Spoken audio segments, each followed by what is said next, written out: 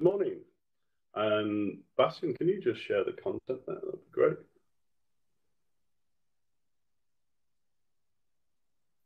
Awesome. Good morning, everyone, and welcome to CommuniCloud's latest webinar, Confessions of a Hacker. Before we get started, can I just cover a couple of housekeeping topics? So at the end of the session, we will be opening up to a question and answers forum. So during the actual presentation, if you want to, in your chat box at the bottom of the screen, there should be the ability to just throw your questions into there. We'll try and cover as many of those as we can at the end. If not, we can always follow up afterwards as well.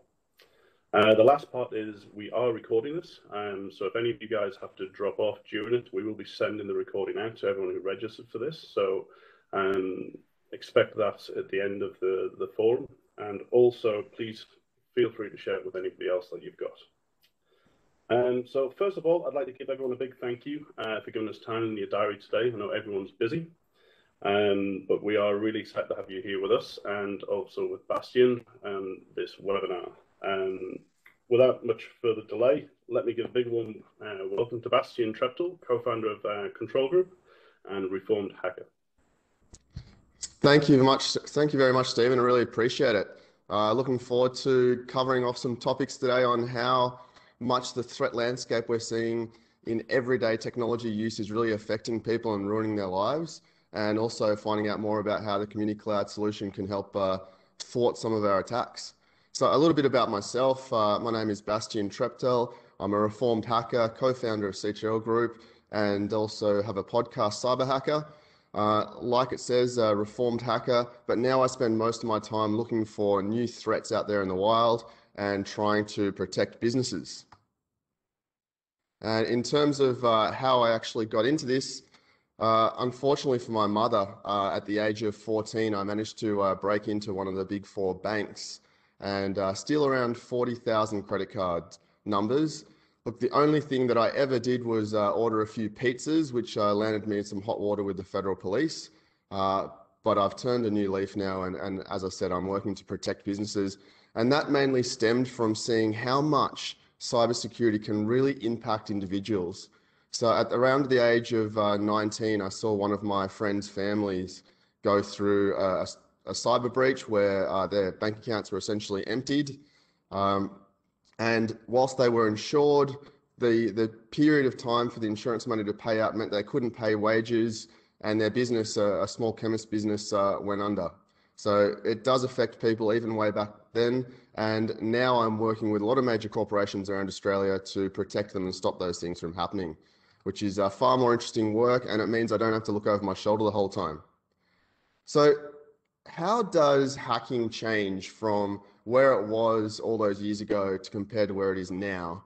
So a lot of people perceive hackers to be, a guy in a hoodie with his in his mother's basement and script kiddies, those sorts of things. But it really has changed now to organized crime.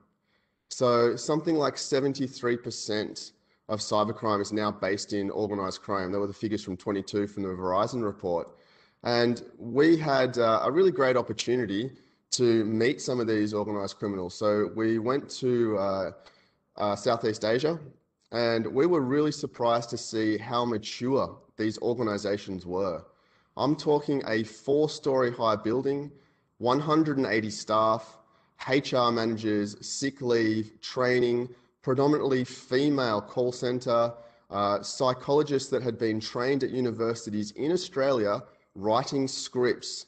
And at the time we were there, they were going after real estate agents, small businesses. Some 30 to 40% of cyber attacks in Australia are perpetrated against small businesses by organizations like this.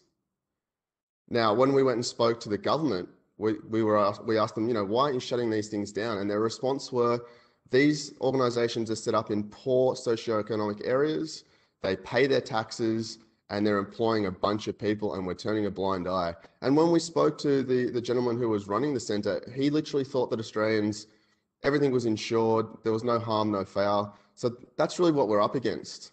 Gone are the days where it's just me in my basement attacking businesses and really ordering a few pizzas.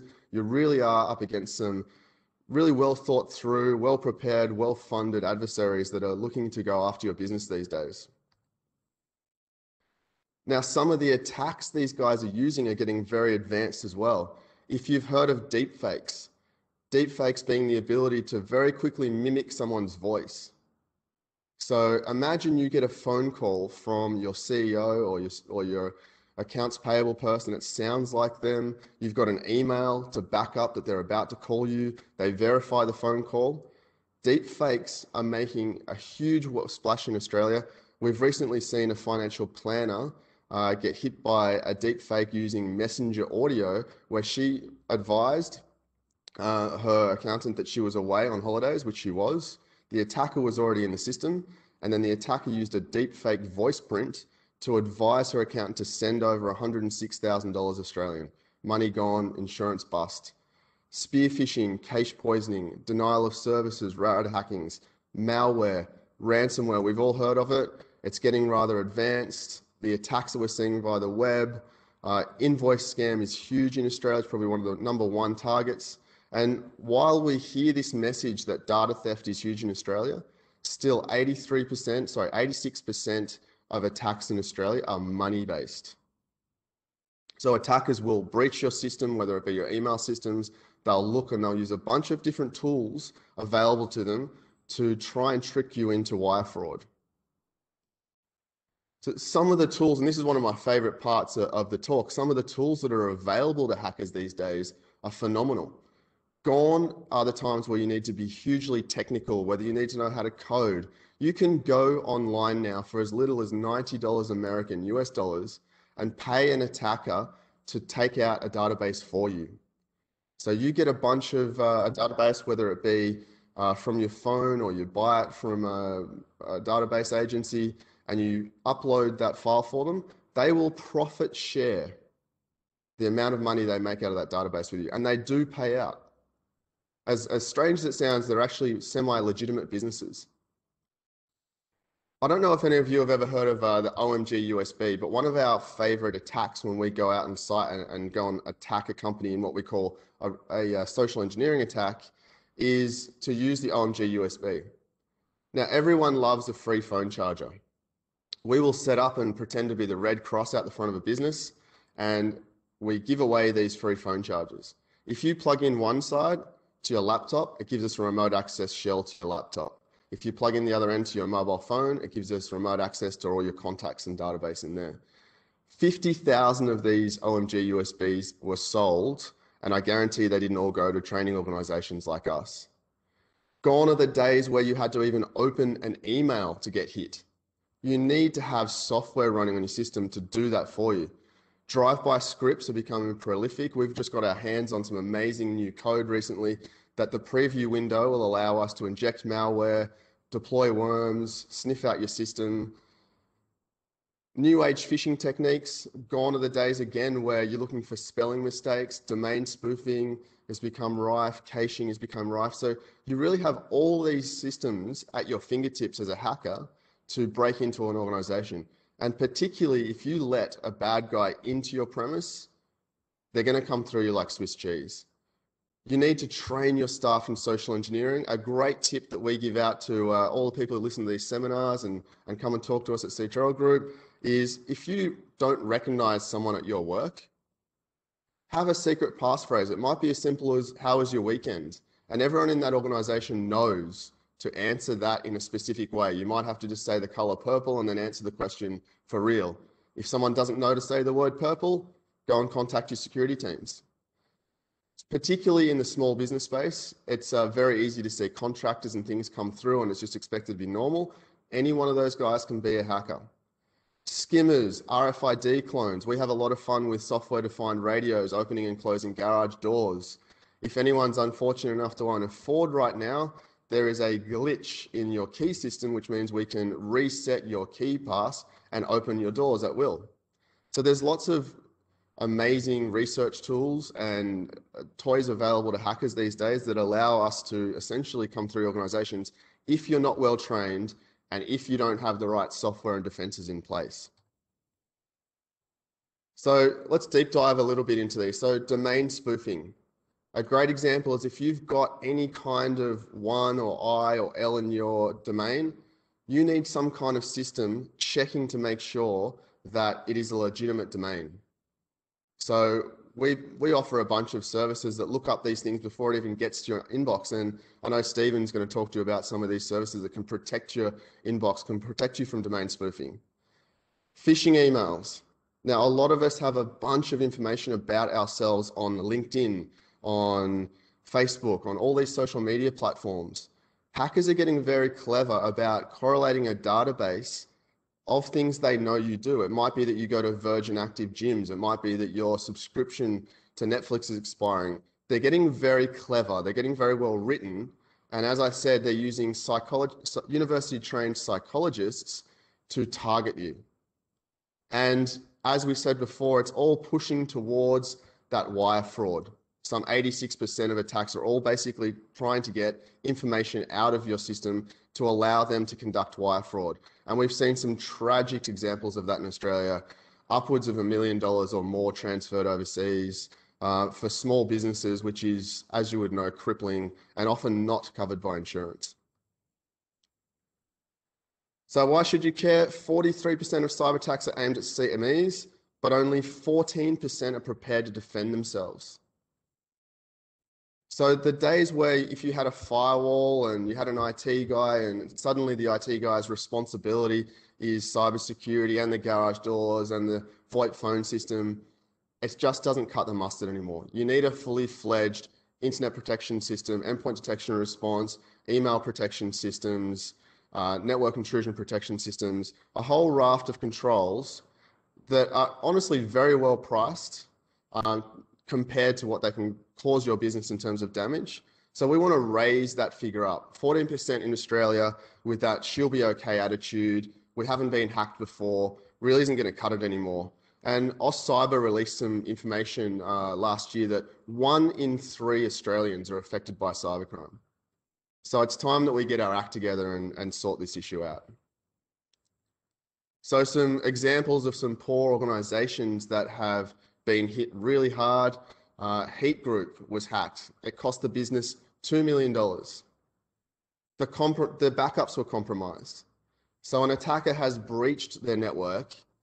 Now, attackers don't usually just come into a network, do their business and leave within hours or minutes. They're often in there for days, if not weeks. So this poor organization, they were in there for 130 days. They were still getting the backup successful, but it was clearing the tapes. All data was found for sale on the dark web, and then they crypto locked the thing. Also, it's time that businesses take responsibility. So ASIC actually sued the financial services company, Rye Advice Group, where hackers spent 155 hours logged in without any kind of detection. Now that affected 226 client groups and that affected their clients as well. So it's a huge rolling chain effect just because they hadn't had a few controls in place.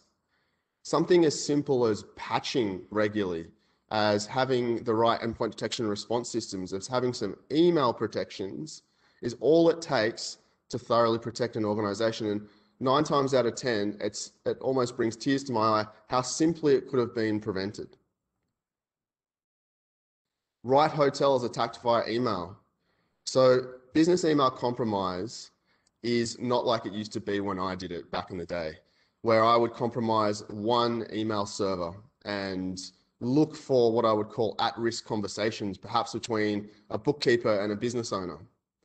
Now we have applications that will tell us of the 500 emails that went in and out today, here are 5, which is a machine learning algorithm that Bastian, we think you should have a look at and is interesting.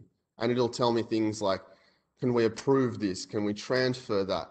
Email is a completely unsecured system. You should never be telling someone via email to transfer money or approving a transaction or onboarding someone, or even doing something as simple as training via email can be very dangerous. For example, we recently did a red team exercise against an organization, and we went onto LinkedIn, found out that the bunch of staff had just started 3 months ago. We managed to break into their email systems. We found they were being trained over email. Fantastic place for us to find out how the ERP systems, how payments worked, how we onboarded a new client. We onboarded ourselves as a new supplier.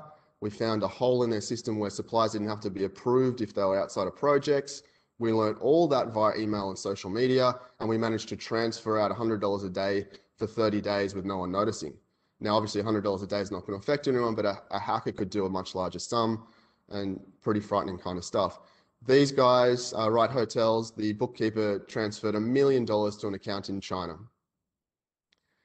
Patco Construction, a Trojan captured banking credentials and made a series of money transfers. They lost nearly $600,000 in 7 days. Those kinds of attacks are very easy to prevent if you've got the right tools and protections in place. Now, if you went for a targeted attack, obviously it's more difficult to prevent you from getting hit. But the question asked me today, if I was a former black hat, how would I hack an organization? How would I hack an SME to go after a prize pool of somewhere between, say, $100,000 and $600,000? And a little hint here, I'd probably go after it in multiple ways. So again, looking at all the tools that are available to me today, I can use things like Harvester, I can use machine learning, I can use automation. So I've pre-written a bunch of scripts that is going to target individuals like yourselves, and make no mistake, every single person who works at an organization has some level of access. Now, if you have a level of access, you are interesting to me because you can get into the organization and I want your access. So using automated tools, I get a bunch of intelligence that tells me you work at the organization, how long you've been at the organization, perhaps what your partner's name are, what your dog's names are, pets, animals, your trends, your habits, your favorite football teams. And these applications now go and tell me that this is going to be a good target. Hasn't been at the organization long, likes the Hawks, likely to have a password key set in this range. So how many of you are guilty of having a password that is your partner's name, your date of birth, your kid's name, your dog's?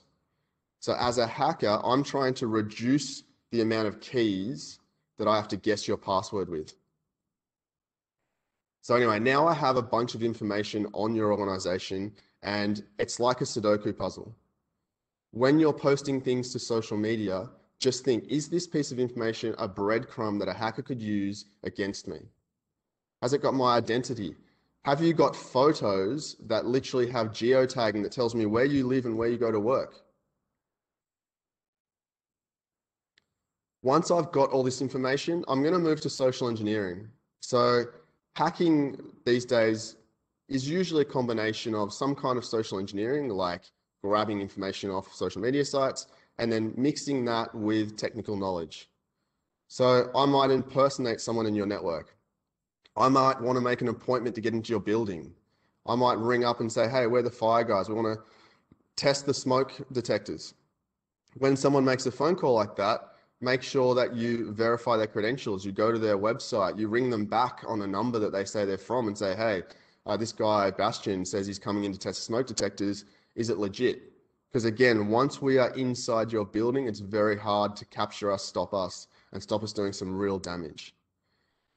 If I'm feeling shy, I'm going to use email. I'm going to use phishing techniques. I'm going to use SMS. I'm going to use all the information that I know about you to get into your organization.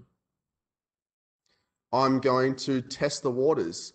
Can I have a conversation with you and just about nothing and see if you reply back to me? If you do, we've already started communication and dialogue.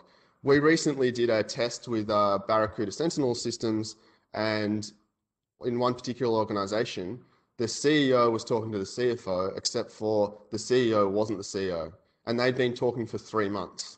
And it was very clear the attacker was gearing up to get the CFO to transfer some money. This gets back to some of the protections that Stephen is going to talk about later. But unfortunately, a lot of people have misconfigured small business environments to allow me to get cracks and hashes outside through your firewall. So what that means is if I fail in my social engineering techniques, I will send you a phishing email, and that phishing email will have a malformed server request. So you might have a server on site or a server in the cloud that's /server01.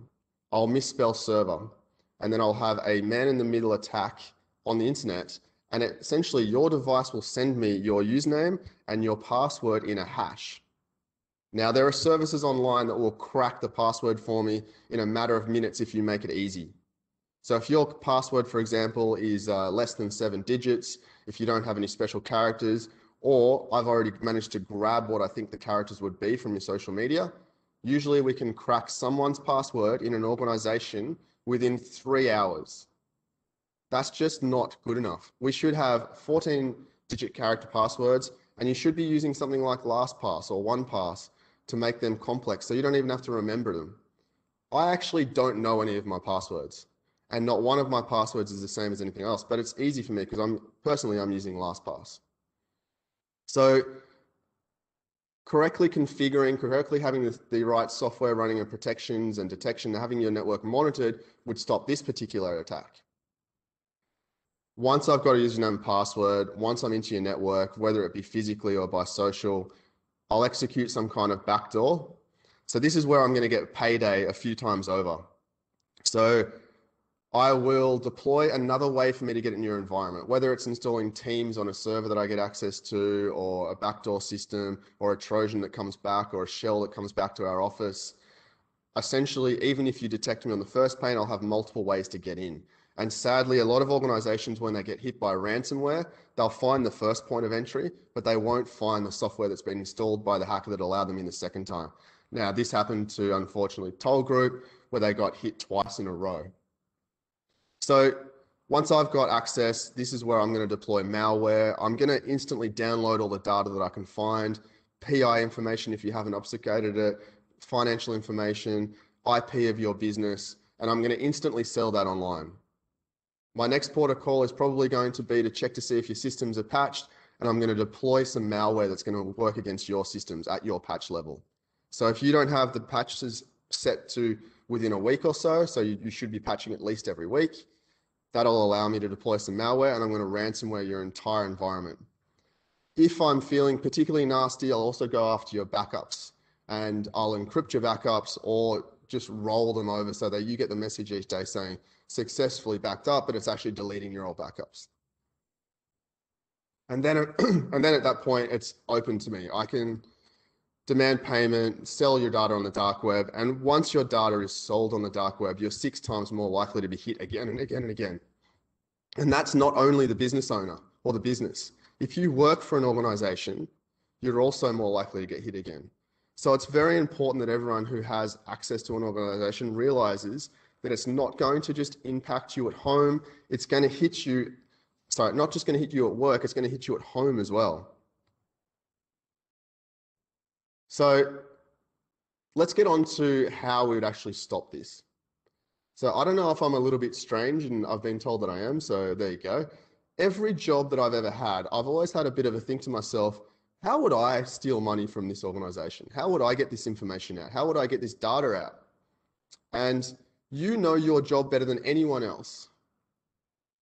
So you know if there's little holes in the system. Can you log into any systems that have critical data without two-factor authentication turned on? Can you log into a system from home and it's actually easier than doing it from the office?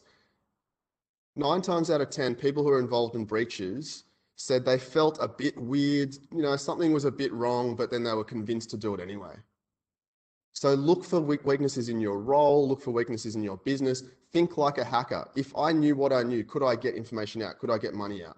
And go and talk to your MSPs, go and talk to your IT departments and block those holes. It makes our job a lot harder to break in. Awareness. Just talking about cybersecurity, coming to seminars like this, deploying the right tools around your network is your best defense. And developing an understanding of configuration and vulnerabilities by using organizations like us and CommuniCloud to actually find out where your weaknesses are. That is going to stop a hacker. Hackers are fairly lazy people. If there's easier low-lying fruit next door, we'll go next door. If this basket looks a bit too hard, we'll move away from it. Also going to cover off quickly why people are left vulnerable. It goes back to that misprice of data arrest. And what that means is you misprice the value of your access to an organization. A cleaner might think, why would a hacker target me? But a cleaner has after hours access to a building. So if I really want to mount a targeted attack, I'm going to go and get a job at this cleaning organization, and I'm going to dump a bunch of USB, keyloggers, wireless access points in the environment to give me access the next day when I get out. Lack of awareness. A lot of people just think they're not going to get hit because they haven't been hit before. In fact, after this seminar, I urge a lot of you to go to the website Have I Been Pawned, PWNED, and see if you've been part of a breach. Most of the time, if you put your email address in there, you already have been part of a breach. So you're not even aware that past username and passwords are out there on the dark web. In Australia, we're particularly vulnerable to be easily manipulated. Everyone wants to help in Australia, and we generally are very helping to hackers trying to get into an organization, which is not great. Lack of risk and governance, not proactive in updates. The big attack we saw against Australia from China was updates that were generally about a year old, yet thousands of small businesses got hit. If you haven't updated your systems for a year, you're kind of asking for it. And using free non-proprietary software, a lot of us are guilty of using apps like the Face app, where we like to see how old we're looking. A lot of the time, these apps are actually introducing malware to our phones. So cybersecurity is not a role or a title, it's a collective mindset. Everyone in the organization, like I said, from the cleaners to the bosses, to everyone who does all the important jobs in an organization to make it run, have to have a collective mindset on cyber. So I'm going to hand over to Stephen now, and he's going to tell us a bit about the primary attack vectors and how CommuniCloud's offering can really help. And an interesting point, the attack that I walked us through before would be thwarted by this system. So over to you, Stephen. Thank you, Bastian. And again, thank you very much for your time this morning. That was great. Look, over the last, I would say 12 months, obviously with COVID going on, we've seen a big change, obviously, in organizations within Australia and globally. So what we've looked at and what we're all obviously aware of is we've seen this massive shift of organizations pushing people to remote working or some sort of hybrid working environment with red teams, blue teams, people coming in 1 week on, 1 week off, etc. Now, most organizations do or did have enabled the ability to work from home. However, what they struggled with really was the fact that it wasn't normally on the scale of the whole organization moving to home. So there were challenges on that, or just some part of the organization who had access to certain systems could be enabled to work from home. Now, with that first push, and obviously us all going into lockdown, we saw a lot of organizations trying to work out how do we actually enable connectivity. So how do we push our employees into their home to be able to connect to the systems and platforms that they need to on a daily basis? And then also, how do we make them efficient, communicate, all the usual bits and pieces. Now, we all know, obviously, when we're running a project, you kind of have that wonderful triangle of time and planning and price. Well, the timeline on this was obviously incredibly short, so some things had to go out the window. So what we've found across organizations is this push to enable users to work remotely. They've normally, security has been kind of a hindsight for this. It's a case of let's enable them, get them up and running, because obviously the organization still needs to operate. But we'll work out how the back end security works a little bit later on. We've got a few things in place we think we're going to be good. So we've seen this transition. That's meant a lot of things as well to especially IT managers and people managing IT systems, is that their budgets for the year has pretty much gone out the window. So all of the funds that they had for doing certain projects kind of got halted. Let's then reallocate that to enabling these users and making sure that we can actually still operate in this remote working environment. Now, hopefully, and fingers crossed, we're kind of returned to some form of normalcy here in Australia. It's obviously still not there, but we're seeing organizations going back into the office. It may not be the same working scenarios as what we had originally, and some of this may have changed, obviously, to allow remote working on a more permanent basis. But we're starting to kind of get over that main hurdle, and the technology to enable this communications there.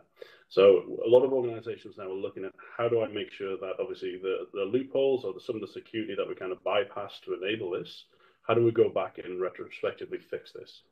So what we've done at CommuniCloud is we've kind of had a look, and we've been working with our partners at Cisco and Avron here to say, okay, these organizations, especially around that kind of small to medium business, small enterprise, that side of it, how do we make sure that we can secure those end users without necessarily bringing them back into the corporate network? So how do we, because a lot of systems and platforms have been pushed to cloud and vendor SaaS software. How do we get them to connect securely directly to that rather than going back through and VPNing into a wonderful bottleneck that's normally our IT systems? So with that in mind, we've looked at the primary attack vectors, which you kind of covered today as well. So that's around email security. How do we secure internet services and DNS? How do we make sure the devices that we give our users are actually locked down and got malware prevention?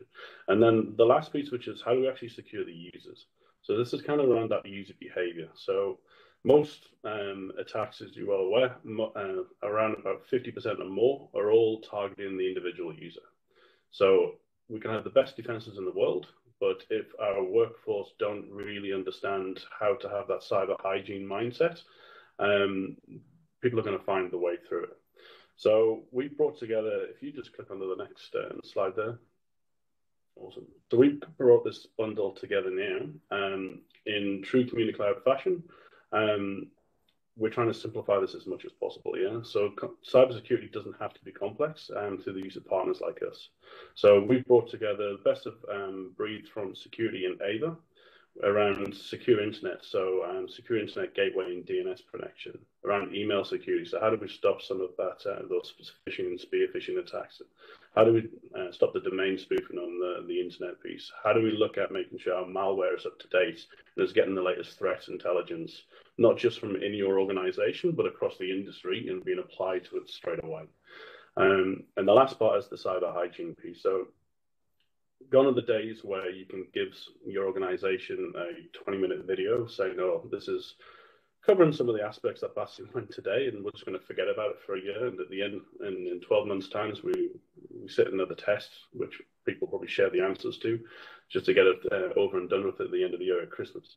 That's gone now. Cyber hygiene is it's a change of kind of attack within your organization. It can't be just an afterthought.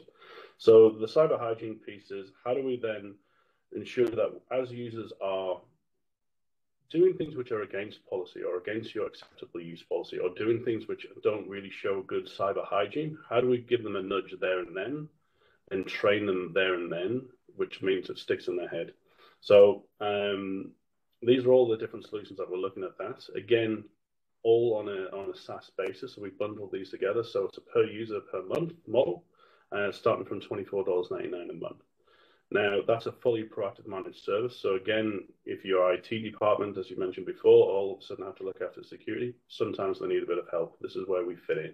So we come in and augment the security and the IT teams within your organization. We don't necessarily replace. We're here to help. We're here to work and show the latest threats and work with you on how your business is evolving, especially over the next kind of 12, 36 months, etc. So that's what we've come to market with now. For a limited time, however, we've put this a very aggressive pricing on here as well, because as I mentioned before, a lot of people have had their budgets kind of torn apart. They're not sure where to go. They just know they have to do something now. So up until the end of the financial year, we've got this offer open to market. We will be following up, obviously, after this with the videos and some information around this bundle. So please, if you have any questions, feel free to reach out, send me an email, respond back to the guys. We're happy to come out and talk to anybody around this and some of the other solutions that we put in offer as well. Awesome.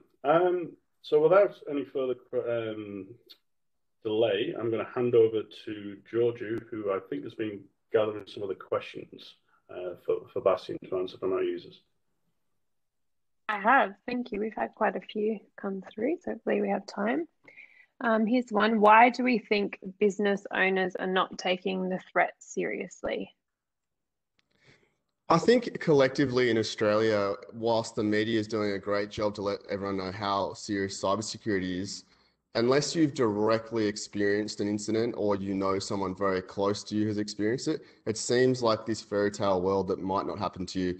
I put it to everyone who's probably listening to this thinks that, cancer happens to other people and, we're still going to go and have a drink on Friday. And those of you who perhaps still smoke, it's not going to happen to us. And it's that mentality that sort of perpetuates. Obviously there is some cost associated with responding to cyber, and everyone just wants to get on with business. But unfortunately, I've seen firsthand, and I've literally walked people to administration court or heard some heartbreaking stories of probably one of the worst, a winery that's been around for 150 years that are no longer with us. So whilst Australians and business owners have that attitude, I think it really is time to change. And hopefully through education events like this and the media, we hit a turning point. I think we're about probably 2 or 3 years behind America in terms of awareness, but we're getting there. Great, thank you. Another one here. What is most difficult for a hacker? Is it getting in or out without leaving a trace? Most of the time, criminal hackers won't care too much about leaving a trace. These days, they'll be using throwaway interconnections, VPN across the globe, whatever it may be. Getting in is definitely probably the number one challenge, but it is made a lot easier these days with services and tools and automation. So all these great automations that you have within your businesses, attackers are doing the same thing. So back in the day when I might spend a few days or even weeks trying to get into one organization, I'll attack 50,000 organizations looking for a particular vulnerability across Australia, and I'll get a series of green dots against IP addresses that tell me they do have that vulnerability, and then I can automate that attack, and then the next day it'll tell me the ones that were successful, and I have a shell into that environment. So it's really not that targeted anymore. It's more just the business of making money for hackers. And it really is, if you have vulnerabilities that allow that external to internal vector, you're going to get walked through like Swiss cheese, and it's fairly tragic to see it happen. Thank you. Another one here. As we know, cyber attack is not a matter of if, but when you get attacked. Do you advise companies to invest more on prevention or detection?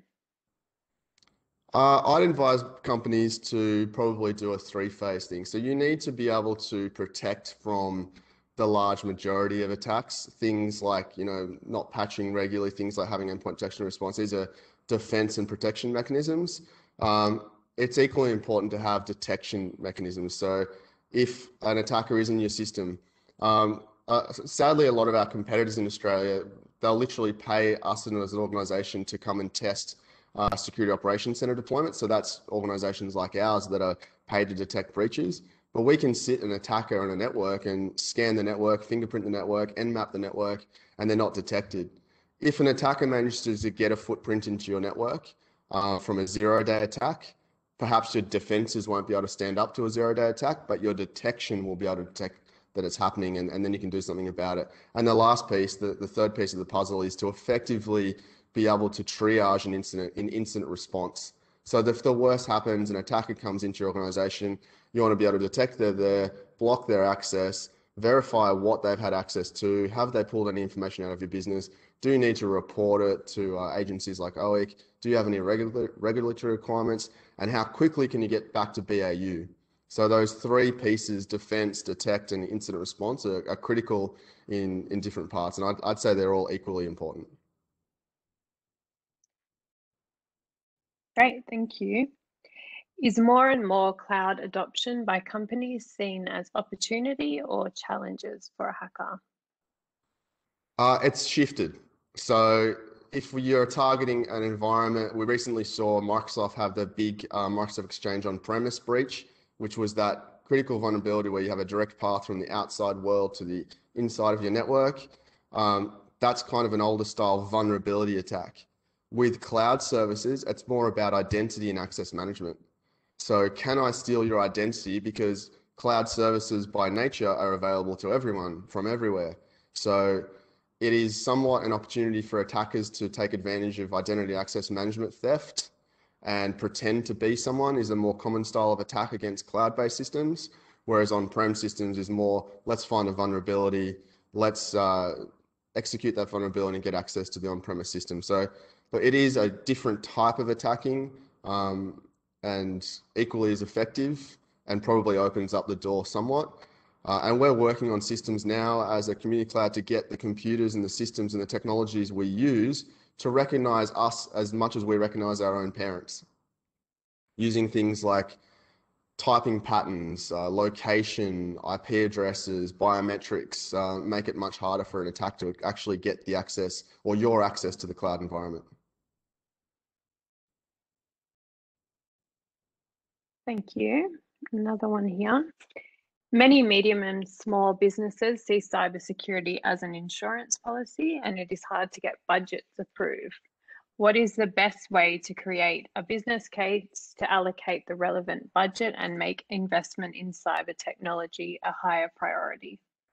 Yeah, great question. Yeah, been faced with quite a few boards and things over the years that were not too keen to spend on cyber. I would say that businesses these days, particularly small businesses, are asked by and by more and more every day, such as if you want to do business with any of the big four banks, any of the big lenders, any of the government services, you must adhere to some kind of base cyber hygiene to even be able to be tradable with them.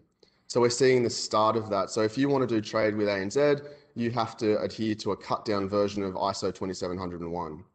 So if you sit back and continually think to yourself, okay, we're not going to worry about cyber, we'll do it next year, you'll get to a point where you effectively can't trade with your business partners anymore because they're taking cybersecurity and they won't trade with you if you're not. Another point being that consumers are getting fairly savvy these days. You know, consumers are bending giant organizations like Google and Facebook and even governments all over the world to their will because they want their data to be taken seriously. Individuals are starting to know that if their data is stolen, it impacts their credit rating and impacts their lives for years to come. If they're going to do business with an organization, they want to make sure that you're treating their data seriously. So if you want to continue to trade, you need to take cyber seriously. If you want to continue to attract customers, you need to look after their data very carefully. The reputational damage can be tragic. And look, it doesn't take much to open up a newspaper and show a lot of these small businesses that aren't here anymore because they've suffered breaches. And that is usually the technique that we use to convince boards that it's a serious matter. In fact, cybercrime is the #1 threat to any organization. Cybercrime makes more money than the adult industry. It makes more money than the drug trade globally.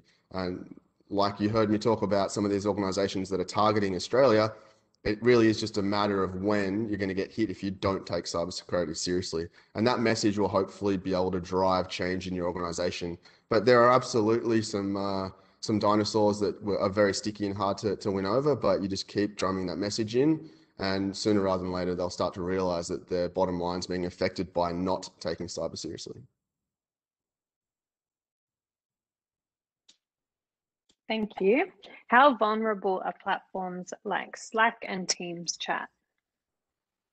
Look, like any application, the developers are doing their absolute best to implement things to protect you.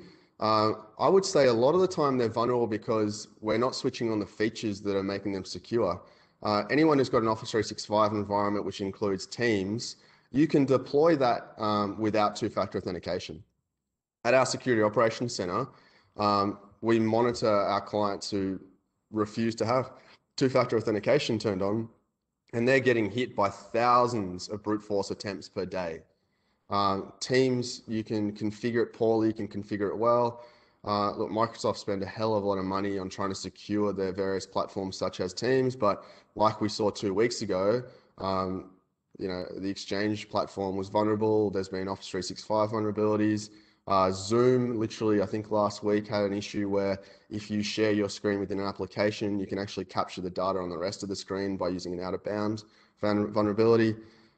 Use everything, not just platforms, with a degree of caution.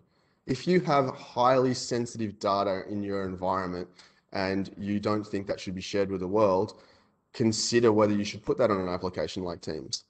Consider more secure forms of communication. Thank you. And do VPNs make it harder for hackers to access your data?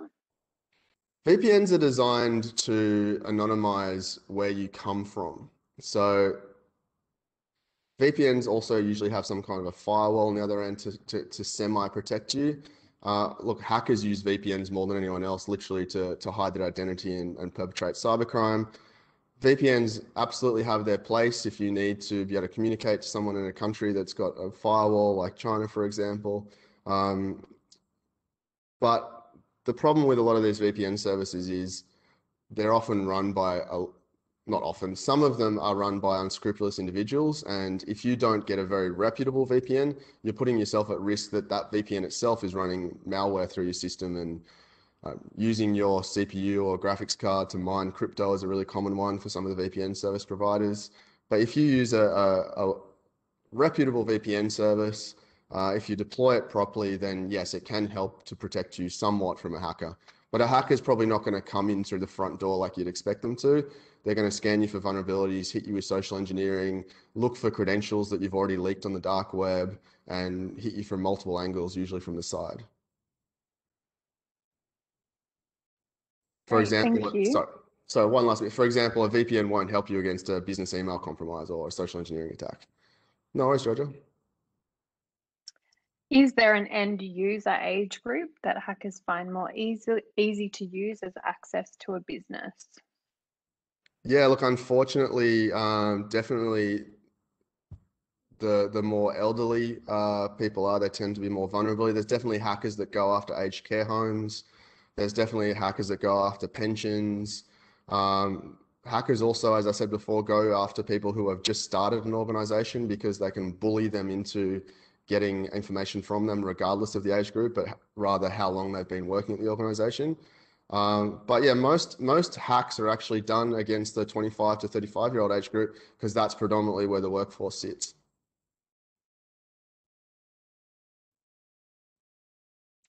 And just one more, last one, and then we'll wrap up for today. Should companies invest more on tools or talent in their defense against a cyber attack? Well, great question. So I would say that cybersecurity talent is very expensive. There's 0% unemployment in the industry. I hire a bunch of very clever guys and I unfortunately have to pay them way too much. But I would say that tools are going to be a great starting point. But there have been so many organizations that we've gone to and said, oh yeah, this tool actually logged the presence of a hacker and it sent an email to this inbox that no one really monitors other than maybe on a weekly basis. They came in, they came out, they did their damage. You do need to have a mix. If hiring in-house expensive talent is just not going to meet your budgets and it's going to impact business, then there's some very affordable MSSP solutions out there from organizations like ours, a CTRL group or Community Cloud that can help you with that MSP component of it.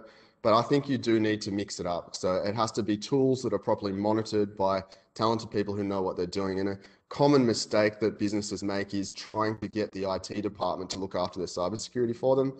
The IT department, when we did a survey of 7 or 8 different businesses here in Melbourne, we figured out they were doing about 23% of their KPI'd workload because they were doing everything from patching to putting out fires to help desk support to all these millions of things, VoIP phone systems, garage doors, integrating new businesses, working on mergers and acquisitions. Their actual work wasn't getting done. If you're then lumping cybersecurity on top, it's just not going to get prioritized. So yeah, it really is important to look at both. And like I said, if it's not affordable to hire your own talent, look at MSSPs. Great. Thank you so much, Bastian, and thank you, Stephen. Thank you all for joining us today. We hope you enjoyed the session and have a great day. Thank you. Bye. Thanks very much, everyone.